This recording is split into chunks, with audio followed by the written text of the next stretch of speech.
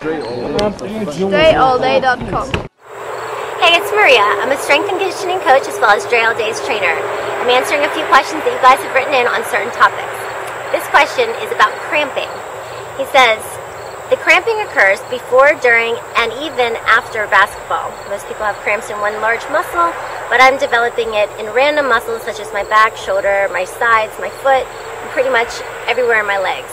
How do I prevent this from happening for a long period of time? Well, everybody's body is different and responds differently. I would definitely say one of the things you really want to do is start to hydrate even more. If you're hydrating enough, sometimes it's not enough. And it doesn't mean while you're playing. You want to make sure that you're hydrating prior to playing the game and prior to your workouts.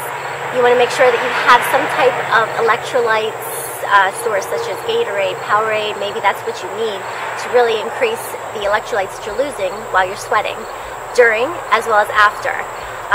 It's really important to take care of your body, throughout this entire process, because possibly your body sweats more than others. The other thing is, are you stretching? Make sure that you're stretching before as well as after. And I'm not talking about just 5 minutes. Maybe you need to stretch for longer periods of time and really lengthen out the muscles in your sides, in your backs. So possibly you're cramping not only because of dehydration in the muscle, but also stretching. You might also want to think about potassium. I know it's something that we don't think about, but the body needs certain type of nutrients and minerals so that you prevent the cramping from occurring. So try to do those 3 things and see how you feel. If you're still cramping, then I would possibly go and get medical help. Not a doctor, but that is what I would suggest. Hydration, hydration, hydration, before, during, and after. So hopefully that answers your question and helps you start to feel better and perform better on the court.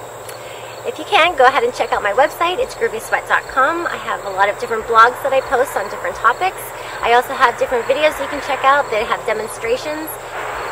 You can also check me out on all the different social media, such as Facebook, Instagram, and Twitter. As always, get out there and work on your game.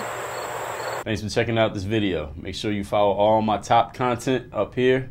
Follow me on all your favorite social networks right over here. And make sure you are subscribed to catch all the new content I put on this channel every single day. Work on your game.